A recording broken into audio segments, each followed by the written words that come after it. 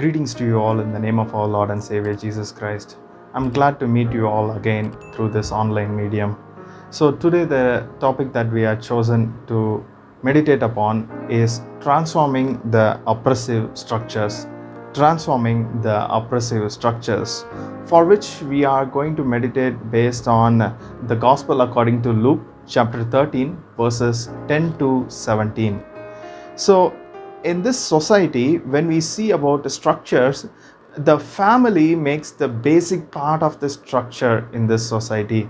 So being a family, that is the basic unit of the society, which also is part of the structures that is around us, that are formed to benefit the people in their day-to-day lives. So when a structure is formed, its main intention for this structure is to benefit all in equality.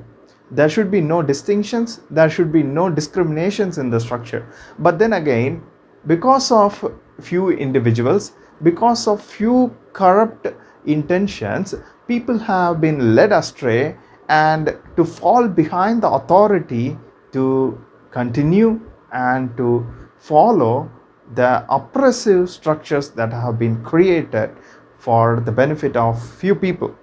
So when we see these oppressive structures, when we read this gospel passage of Luke chapter 13 verses 10 to 17, we see how Christ is standing against this oppressive structure that was put in front. So it was an indicator of how the society needs to be transformed and it needs to be restored, especially the structure that is around us. For 18 years, this lady who has been suffering was not given much of an importance in this structure.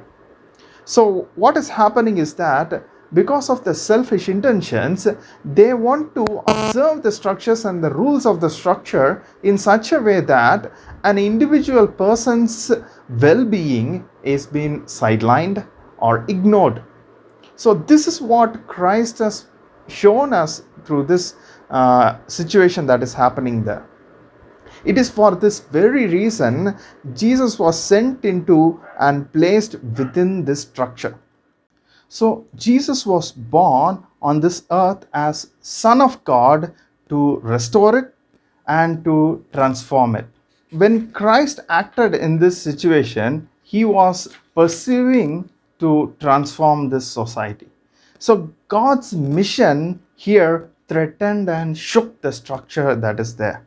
And therefore the structure tried its level best to remove the disturbance that it is facing. So which eventually we all know, it ended up in the cross. So when we analyze the beginning part of the gospel text that we have, it calls us to renew ourselves from within and to act upon it. Luke chapter 13 clearly warns of the consequences of disobeying this call to transform. So following this, we see the consequence of the fruitlessness of the fig tree and the tree that is known by its fruit. So with these highlights, I want to bring out three things for you to meditate upon. The first thing that we need to see is disorder. The disorder that is in the structure need to be identified, which are not only need to be identified, it needs to be observed and identified so that it can be overcome.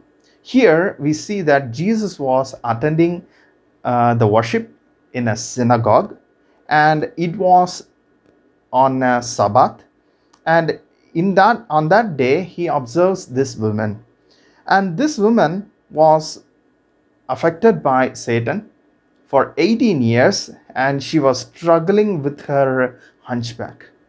She was hunchbacked or crippled because of her inability to do the normal chores. Every day has become a challenge for her, and yet even though her physical body was a limitation, her heart was not contained by this limitation. Her heart was filled by God. filled by the faith she has that her God could do anything for her. And when we see that the struggles, because of her hunchback, she could not look up to anyone straight, and every day-to-day task is a challenge for her. She patiently waited for 18 years to put up with these challenges. With all this suffering, Jesus saw her. Jesus observed her and called her to him. Jesus saw her willingness to participate in this worship in spite of her difficulties. She came to God with no one in the society wanted her. Like Abraham, her faith was identified. Her faith was honored. Like Abraham, her faith to believe that God was able to do impossible things was identified by Christ, which we see in verse 18 of chapter 13. This same element, we can see that in Romans chapter 4, verses 19 to 25. So, Satan was in the synagogue, and he wanted to expose this evilness that is within the structure, and he wanted to defeat that. But he also wanted this women to help him teach the people about the important lesson of freedom. So not only does Satan bow people down, not only Satan cripple people down, but also our sinfulness, our sorrow, and our suffering. Our sin brings us down, which we can see it in Psalm 38 verse 6, and our sorrow will bring us down, which we see in Psalm 42 5, and our suffering will bring us down, which we see in Psalm 44 25. The second thing that I want you to ponder upon is the distinction, identifying what is wrong within the system. First we need to observe, then we need to identify. When we read verses 12 and 13, we can see Jesus not just he saw her, but he observed her suffering, her willingness to attend the worship in time. Definitely she was faithful in everything that she was doing. That was reflected in her attendance at the synagogue. Often we are so much given with comfort, and so much we are kept in a comfortable zone. Yet on a Sunday morning, we see a lot of people coming to church after half of the service is over. Are they only coming to church to receive half of the blessing? Are they only coming to church for attendance sake? Are they only to come to church for just a casual meet with one another? What is the purpose of coming to church? You're coming to worship God. You're coming to honor God. You are coming to glorify God. You are coming to soak yourself with the word of God.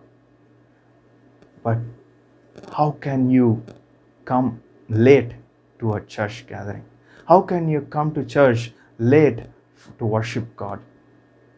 When we see that Jesus saw her devotion and revealed God's desire to her in front of everyone. They did not care for each other. They did not help one another. Jesus' calling was an unexpected one in the synagogue. He called her affectionately and blessed her with the freedom from the bondage. But for the society, she was just an object of mockery and a joke. Jesus' calling was not just filled with affection, but also filled with authority and power. His voice is of comforting and supporting. In it was the essence of his mission, importance of an individual over a structure or a system. By calling her, Jesus expressed the importance everyone should have in a structure and gave it to her. So, after all, she had been bound for 18 painful years, and one more day couldn't have been made much more of a difference. But then he chose deliberately on a Sabbath day in front of those people, in front of those oppressive structures, in front of those who oppress her, in front of those people who have mocked her. He wanted to teach a lesson about freedom. Third thing that we need to ponder upon is participation. First thing, we need to identify the disorder, then we need to observe, then we need to participate in transformation. That woman who was called and got her freedom from bondage, it was a complete freedom. There was no compromise in that freedom. It was a complete freedom. It was a freedom from the evil forces that bound her. Jesus defended the woman and rebuked the ruler or authority in that synagogue. Jesus reminded him that he treated the animals far better than these poor people who are suffering. He accused those people, not only those in authority, but the entire congregation for blindly following the evil authority over there. Jesus was arguing from the lesser to the greater. If God permits people to help the thirsty animal on the Sabbath, why don't God help the poor and needy people on the Sabbath who were created in the image of God?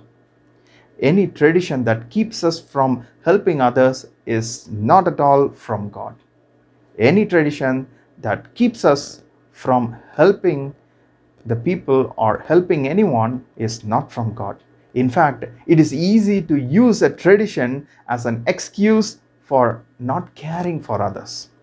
There were people in the congregation who helped to use the Sabbath violation to accuse Jesus, but he left them ashamed and that they had nothing to say.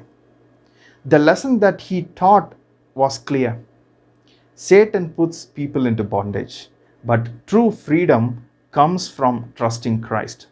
The Sabbath that God wants us to have is a rest that will give us, or replenish us, or to revive us, or the rest that will rejuvenate us. Work for the 6 days of the week and take a break. Take a break. Revive yourself. Make use of the time to revive yourself. That was the intention. The rest that comes through His grace and not from obeying traditions, which we see in Matthew chapter 11, 28 to 30. Jesus pointed out that a person is much more important than an animal, than any tradition, than whatever it may be. A person is more important. A person's importance in the structure is even more important. His enemies saw nothing wrong in helping their animals on the Sabbath, which we see in chapter 14, verse 5 as well. The total hypocrisy and foolishness of this thinking of the religious leaders were obvious. As a result, Jesus' opponents were humiliated and the crowds were delighted. Today, often consciously and subconsciously, we fall victim of these structural forces around us, often leading astray by wrong ideals and intentions. At times, what this society sees as a right is not even close of being right in the sight of God. It does not lead to constructive, complete, healthy, and peaceful society.